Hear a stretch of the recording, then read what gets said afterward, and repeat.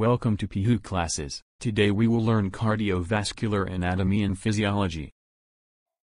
The circulatory system is also called the cardiovascular system, where cardio refers to the heart and vascular refers to the blood vessels. So these are two key parts, the heart, which pumps blood, and the blood vessels, which carry blood to the body and return it back to the heart again.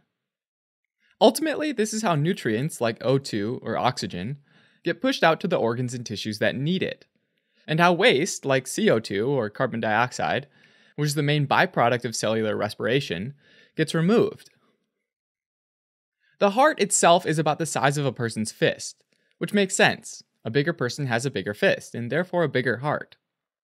And it's shaped like a cone, and sits slightly shifted over to the left side, in the mediastinum, which is in the middle of the chest cavity or thorax.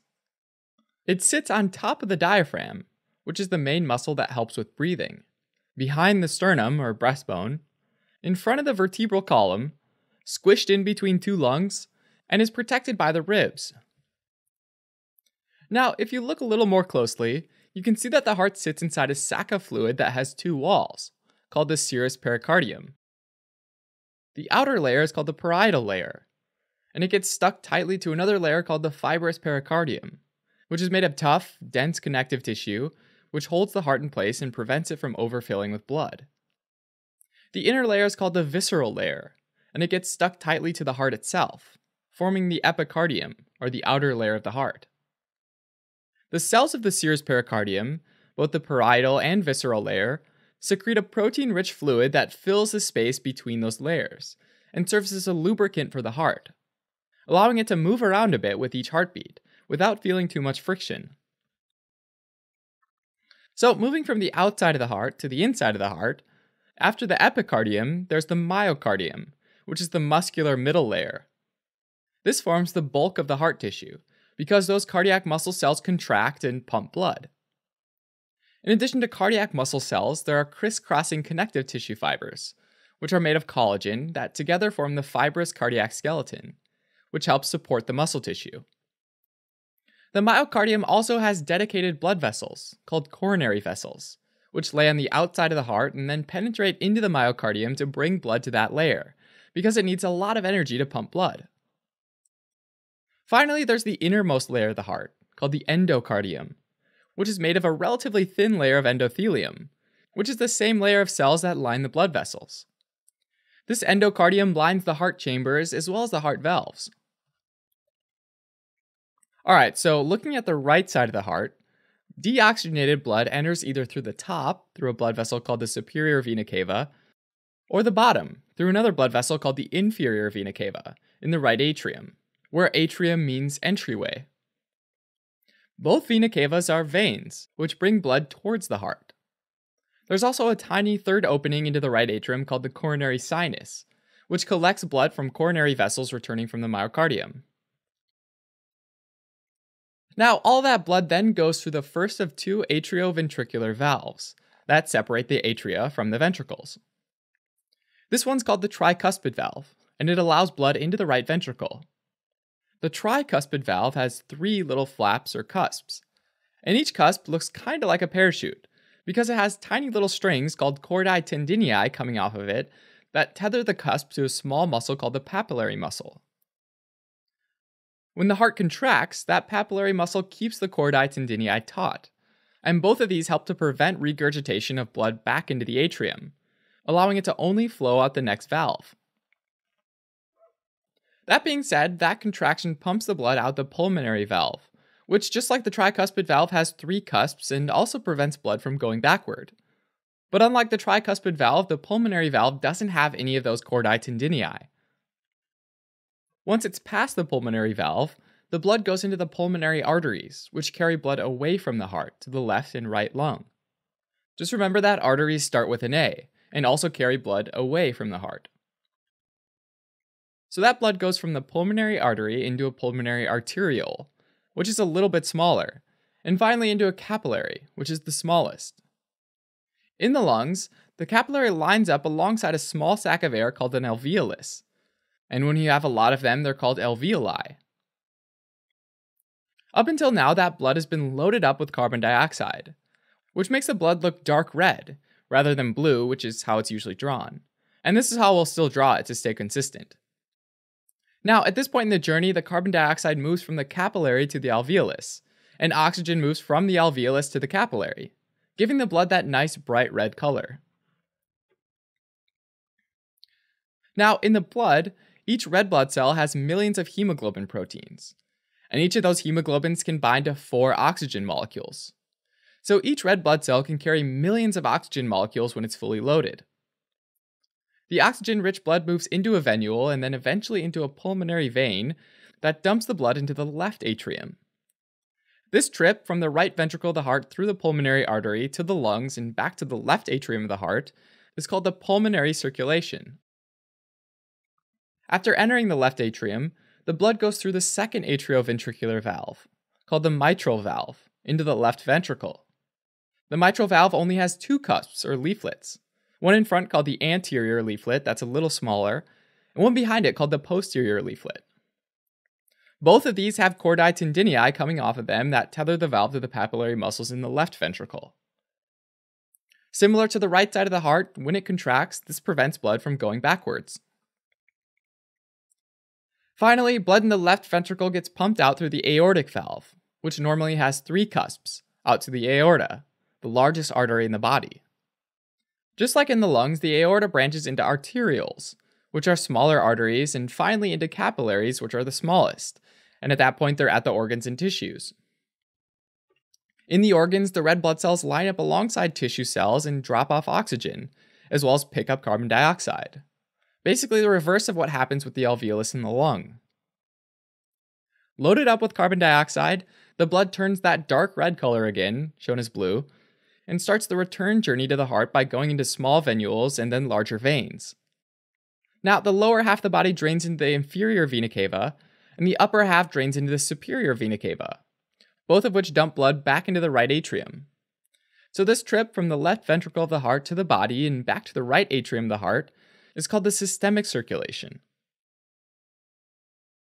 Relative to the pulmonary circulation, the systemic circulation has a lot more blood vessels, which means there's about a 5 times greater resistance to blood flow, which essentially means that it's a lot harder to pump blood through, even though it's the same amount of blood being pumped as the pulmonary side.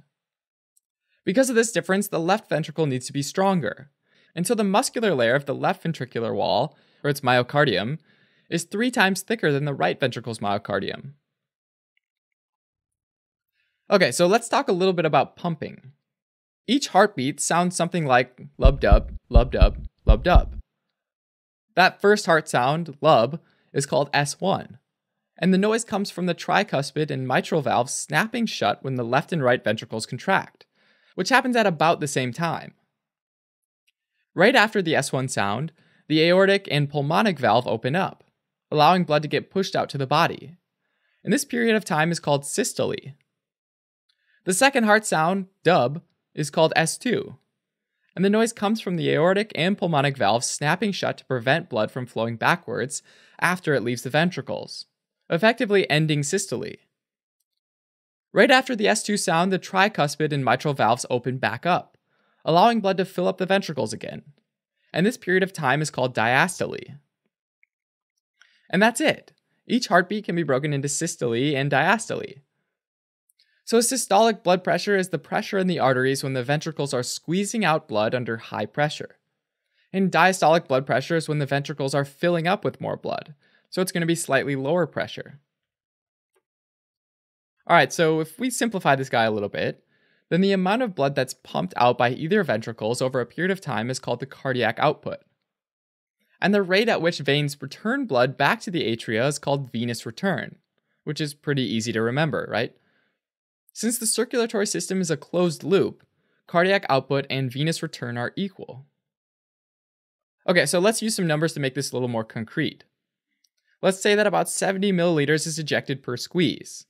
With a heart rate of 70 beats per minute or 70 squeezes per minute, then 70 times 70 is 4,900 milliliters per minute, which in liters is 4.9 liters per minute, meaning that this heart's pumping about 4.9 liters per minute. Now, in an average adult, there's about 5 liters of blood total in the body, which, just to be clear, is different from the cardiac output we just found, which was amount pumped per minute. Now, taking this total volume, 10% of that, or about 0.5 liters, is in the pulmonary arteries, capillaries, and veins, which make up the pulmonic circulation. And 5%, about 0.25 liters, is in one of the 4 chambers of the heart itself. Another 15%, or 0.75 liters, is in the systemic arteries, traveling away from the heart. 5%, or 0.25 liters, is in the systemic capillaries, and the remaining 65%, or 3.25 liters, is in the systemic veins returning to the heart. Now, in terms of where all that systemic arterial blood goes, about 15% goes to the brain, 5% nourishes the heart itself, 25% goes to the kidneys, another 25% goes to the gastrointestinal organs, yet another 25% goes to the skeletal muscles, and the last 5% goes to the skin. These numbers can obviously change, for example during exercise, but this does give you a general sense of things. Alright, so that was the systemic arterial blood, but you'll notice that there's a lot more blood in the systemic veins. With that being said, arteries are generally lower volume while also being under much higher pressure. And in contrast, veins are usually high volume, low pressure vessels. And this explains why arteries and veins have different structures. For example, veins often have valves to help fight gravity and keep blood flowing in one direction back to the heart, whereas arteries don't need these valves because they're under higher pressure. If we take a closer look at blood vessels, they have 3 layers, also called tunics, or coverings, that surround the vessel lumen, which is the hollow part of the vessel that holds the blood. The innermost tunic is called the tunica intima, which includes the endothelial cells, which creates a slick surface that minimizes friction for blood moving through it. Next, there's the tunica media, or middle tunic, which is mostly made of smooth muscle cells and sheets of elastin protein. Both the cells of the tunica intima and tunica media generally get the nutrients they need from the blood in the lumen. Finally, there's the tunica externa, or outside tunic, which is made up of loosely woven fibers of collagen protein that protect and reinforce the blood vessel and anchor it in place. The tunica externa also has nerve fibers, lymphatic vessels, and, in the biggest vessels, the protein elastin. To make things really wild, some huge vessels have a tunica externa that's so thick that it needs its own blood supply. So there are tiny blood vessels called the vasa vasorum, which means vessels of the vessels, that creep along the tunica externa to bring nutrients to specifically that layer of the blood vessel wall. So the largest arteries closest to the heart, which are the aorta, its main branches, and the pulmonary arteries, have so much elastin in their tunica externa and tunica media that they're called elastic arteries. These guys are really stretchy, kind of like spandex. And this is what allows these arteries to keep their shape as well as absorb and even out the systolic and diastolic pressures. These arteries eventually branch into the arterioles, the smallest of the arteries. In the arterioles, the tunica media is bulky and can contract in response to hormones in the autonomic nervous system, which is called vasoconstriction, where the lumen gets a lot smaller, which decreases the blood to a capillary bed and ultimately the organ or tissue it supplies. Also, though, these vessels can relax or vasodilate, and the lumen's diameter increases, which allows more blood flow. This process can also help with temperature control or thermoregulation, because blood carries a lot of heat with it, and when it gets close to the surface of the skin, more of that heat gets lost. So with vasodilation of the arterioles, more heat gets lost, which therefore helps to lower body temperature. Likewise, if you wanted to raise body temperature, vasoconstriction reduces blood flow, which means less heat gets lost through the surface of the skin. Finally, the capillary walls are generally only 1 cell thick, just the tunica intima layer, with some larger vessels that also have a subendothelium basement membrane layer, which is a layer of protein just outside of the endothelial cells that provides extra support. In addition to allowing oxygen and carbon dioxide to flow back and forth, capillaries are also where nutrients like glucose can get delivered, and where fluid can move out of the blood vessel and into the interstitial space, which is the space between the blood vessels and cells.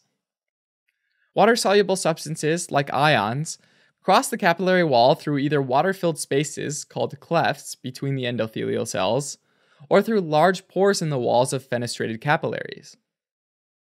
Meanwhile, lipid or fat-soluble molecules like oxygen and carbon dioxide can dissolve and then diffuse across the endothelial cell membranes. On the other end of the capillary bed, there's a venule, and the arteriole and venule are usually directly connected by a vessel called the metarteriole. Alright, as a quick recap, the pulmonary circulation starts with the right ventricle, which delivers blood to the lungs, which then sends fresh oxygenated blood to the left atrium, at which point it enters the systemic circulation, starting with the left ventricle, which pumps blood to the body. And then deoxygenated blood comes back to the right atrium, and it all starts over again.